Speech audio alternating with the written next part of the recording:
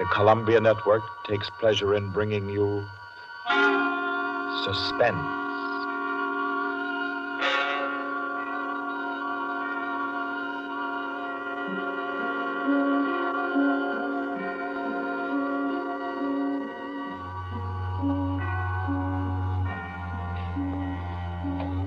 Suspense, Columbia's play theater of outstanding thrillers, produced and directed by William Spear and scored by Bernard Herrmann.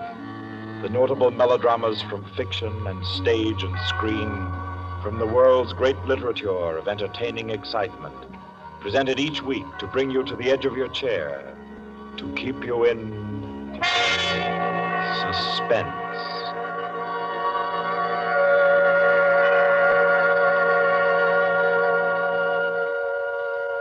Tonight's story, by America's distinguished author-playwright Owen Johnson, gathers its suspense in a very gentle way.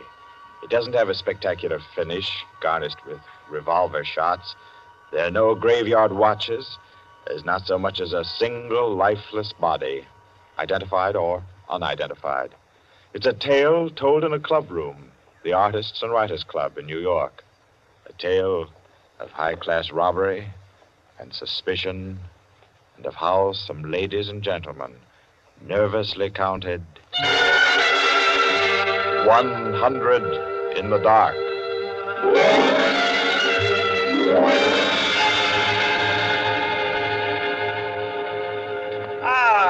That was a fine meal. Me for the club anytime. Here, we can all sit here, Quinty. Yes, if you'll just draw up that chair for Mr. Peters. Oh, yeah. Here you are, Mr. Peters. Thank you. Do you all know Peters? This is Mr. Steingall. How do you do? I know you. Mr. Golier. Oh, I believe we've met. Oh, yes.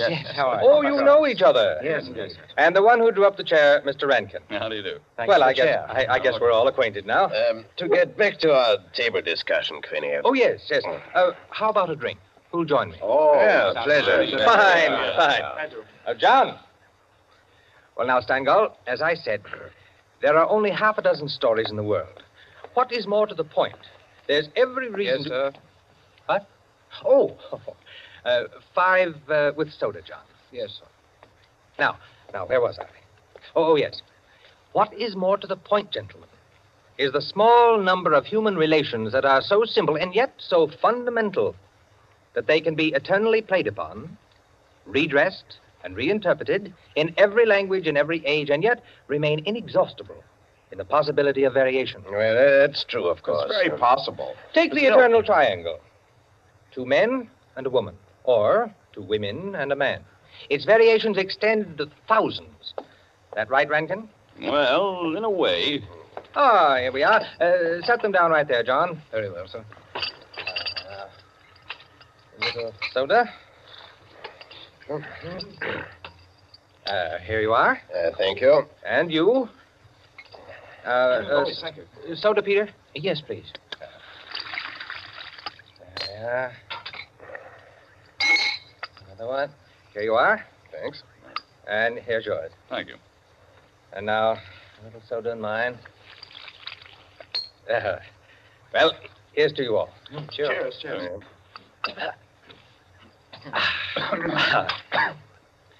I'm afraid we can't see eye to eye, Quinny. I believe there are situations, original situations, that are independent of your human emotions, that exist just because they are situations, accidental and nothing else. As for instance? Well, I'll just cite an ordinary one that happens to come to my mind. In a group of 5 men, such as we are here, a theft takes place. One man is the thief.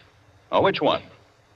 Now, I'd like to know what emotion that interprets. And yet it certainly is an original theme at the bottom of a whole literature. It's not the same thing at all. Detective stories. I could answer that the situation you give can be traced back to the commonest of human emotions, curiosity. I think Quinny has you there, Rankin. What is the peculiar fascination that the detective problem exercises over the human mind? You will say curiosity. Yes and no. Admit at once that the whole art of a detective story consists in the statement of the problem. Anyone can do it. I can do it. Steingall can do it. Rankin, I believe even you can do it. The solution doesn't count. It is usually banal. It should be prohibited. What interests us is, can we guess it? There you have it, the problem, the detective story. Now, why the fascination? I'll tell you. It appeals to our curiosity. Yes, but deeper, to a sort of intellectual vanity. 5 men present. The theft takes place. Who's the thief? Who will guess it first? Whose brains will show its superior cleverness? You see? That's all. That's all there is to it. Out of all of which, the interesting thing is that Rankin has supplied the reason why the supply of detective fiction is inexhaustible. It does all come down to the simplest terms. 5 possibilities, 1 answer. Well, the reason is that the situation does constantly occur. It's a situation that any of us might get into any time. Yes, I know of an incident of that kind that happened to a friend of mine last month. Of course, gentlemen. You are glorifying commonplaces. Every crime, I tell you, expresses itself in the terms of the picture puzzle that you feed to your 6-year-old. It's only the variation that is interesting. Well, take the well-known instance of the visitor at a club and the rare coin, for example. Well, you all know that story. You've heard it, haven't you? I don't think I have. Sure. Why, it's very well known. Oh, go ahead, Quinny. Tell it. A distinguished visitor is brought into a club. A dozen men, say, present at dinner, long table. Conversation finally veers around to curiosities and relics. One of the members present then takes from his pocket what he announces as one of the rarest coins in existence. Passes it around the table. Coin travels back and forth, everyone examining it. And the conversation goes to another topic. All at once, the owner calls for his coin. It is nowhere to be found. Everyone looks at everyone else. First, they suspect a joke. Then it becomes serious. The coin is immensely valuable. Who has taken it? The owner is a gentleman. Does the gentlemanly, idiotic thing, of course. Laughs as he knows someone is playing a practical joke on him and that the coin will be returned tomorrow. The others refuse to leave the situation so. One man proposes that they all submit to a search. Everyone gives his assent until it comes to the stranger. He refuses, curtly, roughly, without giving any reason. Uncomfortable silence. The man is a guest. No one knows him particularly well, but still he is a guest. One member tries to make him understand that no offense is offered, that the suggestion was simply to clear the atmosphere. The stranger becomes very firm, very proud, and says, I refuse to allow my person to be searched, and I refuse to give the reason for my action. Another silence. The visitor evidently has the coin, but he is their guest, and etiquette protects him. Nice situation, huh? Well, What's the answer? The table is cleared. A waiter removes a dish of fruit, and there, under the ledge of the plate, where it's been pushed, is the coin. Banal explanation, eh? Of course. Solutions always should be. At once, everyone apologizes to him, whereupon the visitor rises and says, now I can give you the reason for my refusal to be searched. There are only 2 known specimens of that coin in existence, and the second happens to be here in my vest pocket. that's rather obvious. Of course, the story is well invented, but the turn to it is very nice. Very nice, indeed. Well, I don't know. Ending is very unsatisfactory. The visitor should have had on him not another coin, but something absolutely different, something destructive, say, of a woman's reputation. And a great tragedy should have been threatened by the casual misplacing of the coin. Well, I've heard the same story told in a dozen different ways. Oh, it's happened 100 times. It must continually happen. I know of one extraordinary instance. In fact, the most extraordinary instance of this sort I've ever heard. Peters, you rascal. I see you've been quietly letting us set the stage for you. Well, it's not a story that will please everyone, Why not? because you will want to know what no one can ever know. It has no conclusion, then. Yes and no. As far as it concerns a woman, quite the most remarkable woman I've ever met, the story is complete. Do I know the woman? Possibly. Probably, I should say. Uh-huh. As a matter of fact, this should be particularly interesting to you because I believe that most of you are acquainted with the people involved. The names, of course, are disguised. I think, yes, I have. Just time before I catch my train to tell it to you.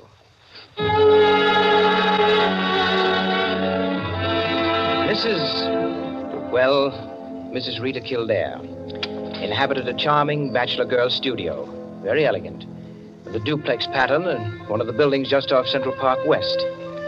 She knew very nearly everyone in that indescribable society in New York that's drawn from all levels and that imposes but one condition for membership, to be amusing. In this mingled society, her invitations were eagerly sought. Her dinners were spontaneous, and the discussions, though gay and usually daring, were invariably under the control of wit and good taste. On the Sunday night of this adventure, she had, according to her custom, sent away her Filipino butler and invited to an informal chafing dish supper 7 of her more unusual friends. At 7 o'clock, having finished dressing, she put in order her bedroom, which formed a sort of free passage between the studio and a small dining room to the kitchen beyond. Then, going into the studio, she struck a match and was about to light the candlesticks which illuminated the room when the bell rang. And a Mr. Flanders, a broker, compact, nervously alive, well-groomed, was waiting as she opened the door. Well, you're early. On the contrary, you are late. Well, in any case, hello, and come inside. Here, let me take your things. Thank you. Well, I'm the first, I suppose. Of course. And since you are, you can be a good boy and help me with the candles. Delighted. Who's to be here tonight? The Enos Jacksons. I thought they were separated. Not yet. How interesting. Only you, dear lady, would dream of serving us a couple on the verge. It is interesting, isn't it? Assuredly. Where did you know Jackson? Through the Warings. Jackson's a rather doubtful person, isn't he? Well, let's call him a very sharp lawyer. They tell me, though, he's been gambling pretty much. In deep. How about yourself? Me? I'm a bachelor. If I lose my shirt, it makes no difference. Is that possible? Probable, even. Who else is coming? Oh, Maud Lily. You know her? I don't think so. You met her here some time ago. A journalist. Oh, yes, of course. I'd forgotten. Mr. Harris, a clubman, is coming, and the Stanley Cheevers. Stanley Cheevers? Are we going to gamble? Don't tell me you object. Certainly not. Only the Cheevers. They play quite a game. Yes, well united. They have an unusual streak of good luck. Oh, by the way, it's Jackson, isn't it, who is so attractive to Mrs. Cheever? Quite right. What a charming party. Where does Maud Lily come in? Don't joke. She's in a desperate way. And young Harris? Oh, he's to make the salad and cream the chicken. See the whole party. I, of course, am to add the element of respectability. Of what? Don't play baby with me, my dear Flanders. I apologize. That's better. No one, of course, knows who else is coming. No one, of course.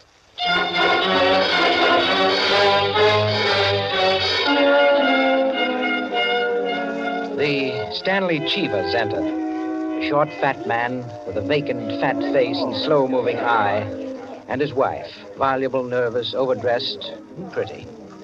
Mr.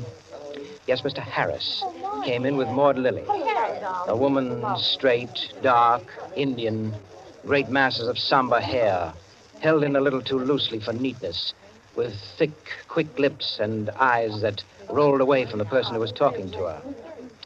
The Enos Jacksons were late, and still agitated as they entered. His forehead had not quite banished the scowl, nor her eyes the scorn. He was of the type that never lost his temper, but caused others to lose theirs. Mrs. Jackson seemed fastened to her husband by an invisible leash. You looked at her curiously and wondered what such a nature would do in a crisis, with a lurking sense of a woman who carried with her her own impending tragedy. As soon as the company had been completed and the incongruity of the selection had been perceived, a smile of malicious anticipation ran the rounds, which the hostess cut short by saying, Well, now that everyone's here, this is the order for the night. You can quarrel all you want, you can whisper all the gossip you can think of about one another, but everyone is to be amusing. Also, everyone is to help with dinner. And nothing formal, nothing serious. We may all be bankrupt, divorced, or dead tomorrow, but tonight we'll be gay. That's the invariable rule of the house. For she's a jolly good fellow, for she's a jolly good fellow, for she's a jolly good fellow. We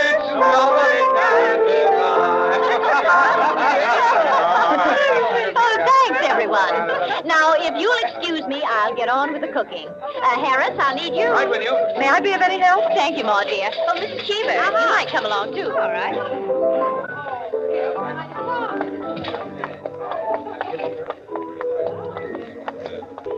This is an adorable bedroom. Oh, thank you, dear. Now for my apron. Oh, there it is. Tie me up in the back, will you please, Maud? Of course.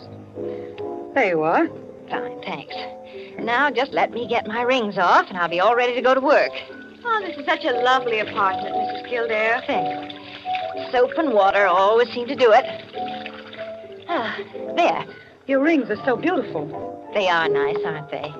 But there's only one that's very valuable, the sapphire. Oh, it's beautiful. Let me see. Oh, it must be very valuable. It cost $10,000 6 years ago. It's been my talisman ever since. For the moment, however, I'm a cook. You're not going to leave the rings there. Why, of course. Now, I'm the cook. Maud Lily, you're the scullery maid. Harris is the chef, and we're all under his orders. Mrs. Cheever, did you ever peel onions? Oh, good heavens, no. Well, there are no onions to peel. All you have to do is help set the table.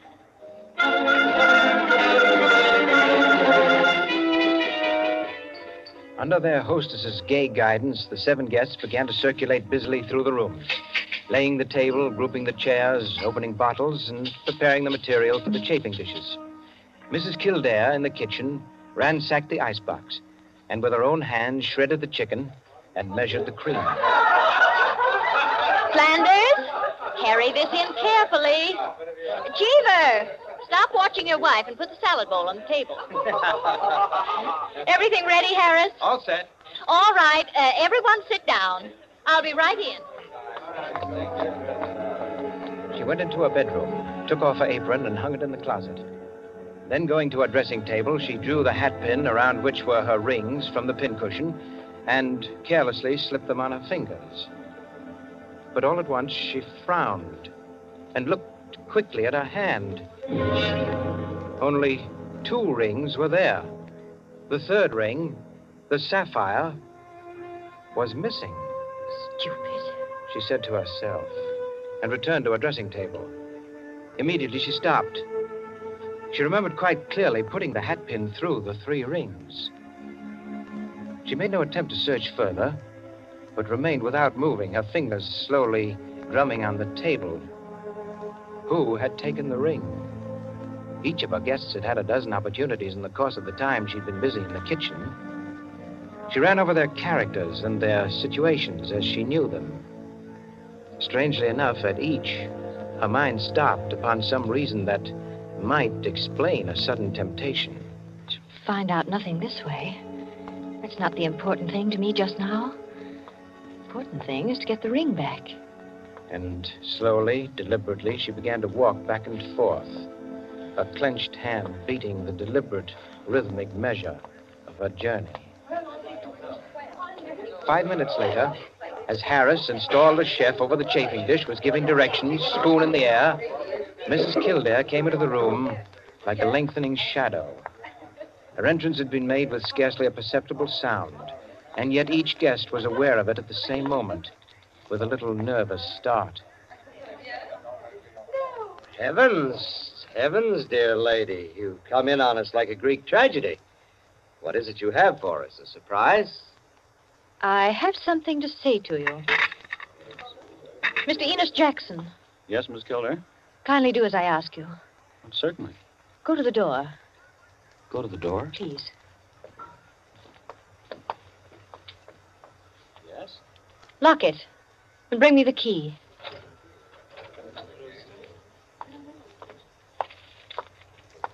Here you are. You've locked it? As you wish me to. Thank you. Now, the bedroom door. Would you do the same? Surely.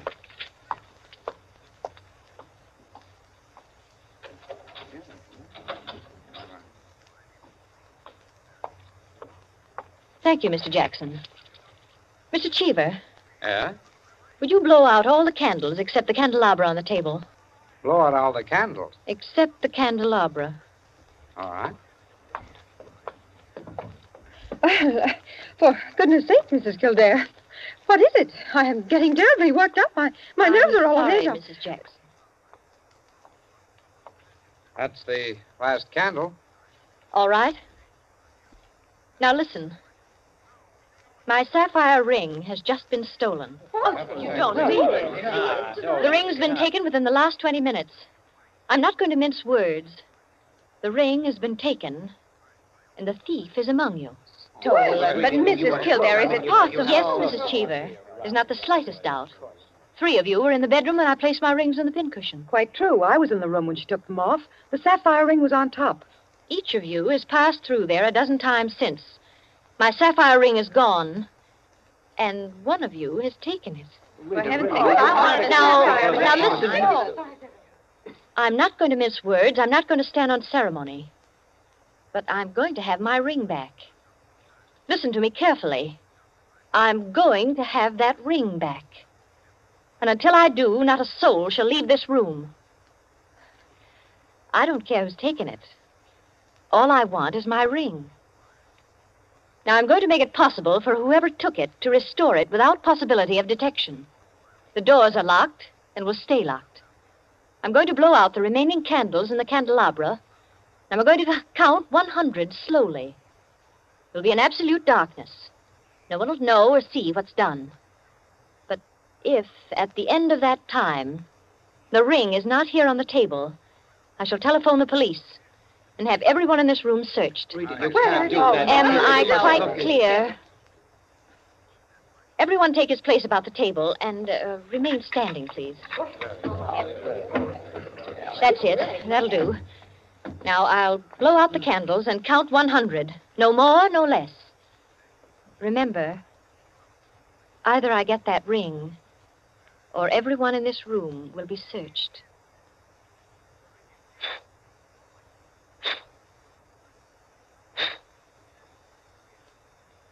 One, 2, 3, 4, 5, 6, 7, 8, 9, 10, 11, 12, 13, 14, 15, 16, 17, 18, 19, 20, 21, 22, 23, 24, 25, 26, 27, 28, 29, 30, 31, 32, 33, 34, 35, 36, 37, 38, 39, 40, 41, 42, 43, 44, 45, Foot slipped off the chair. I'm 46, sorry. 47, 48, 49, 50, 51, 52, 53, 54, 55, 56, 57, 58, 59, 60, 61, 62, 63, 64, 65, 66, 67, 68, 69, 70, 71, 72, 73, The ring. 74, There it is. On the table. 75, 76, 77, 78, 79, 80, 81, 82, 83, 84, 85, 86, 87, 88, Oh, really? 89, 90, 91, 92, 93, 94, 95, 96, 97, 98, 99, 100. Well, it is there, isn't it? Mr. Cheever, you may hand it to me. Well, now that that's over, we can have a very gay little supper. The lights, someone.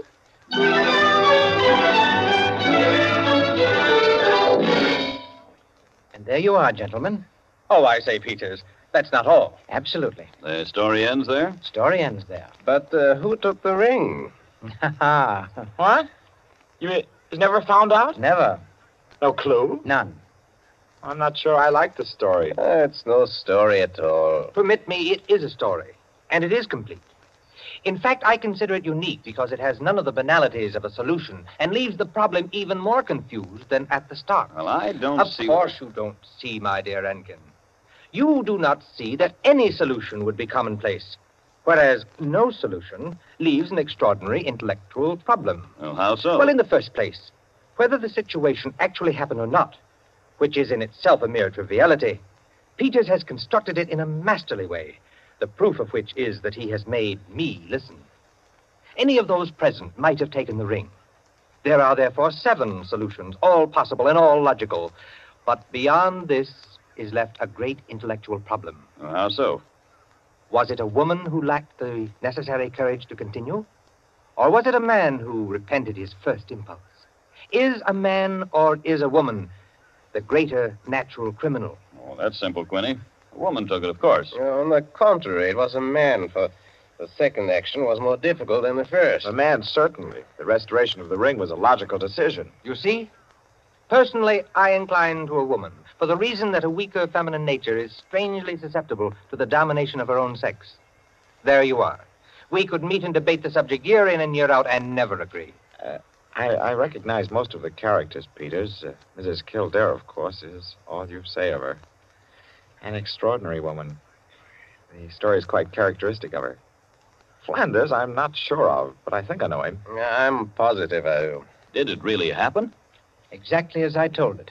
The only one I don't recognize is Harris. Your humble servant. What? You, Peters? You were there? I was there. I was Harris. I beg your pardon, gentlemen. Oh, yes. What is it, John? Mr. Peters, sir, your train. You told me to remind you. Oh, thank you. Yes, I didn't know it was so late. Will you gentlemen pardon me? Huh? Of course. Nice to meet you all. Night.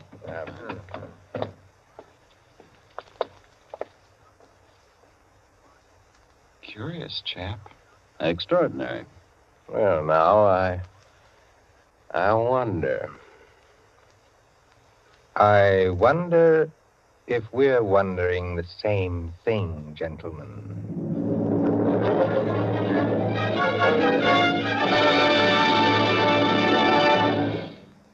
And so, with the enigmatic smile of Mr. Peters, or Harris, ends 100 in the Dark, Owen Johnson's smooth story which gave us tonight's Suspense. Suspense is produced by William Spear. Tonight's radio drama was written by Jack Anson Fink, directed by John Dietz, and scored by Bernard Herrmann. Eric Dressler was Mr. Peters. Alice Frost played Mrs. Kildare, and Ted Osborne, Quinny. Others in the cast were Helen Lewis, Joan Shea, Henriette Kay, Frank Reddick, Paul Luther, Stephen Schnabel, Ian Martin, and Barry Kroger. With this evening's performance, Columbia brings to a conclusion the present series of Suspense. If you've liked these broadcasts, CBS would be pleased to hear from you. Suspense has been a series presented for your relaxation and enjoyment by the Columbia Broadcasting System.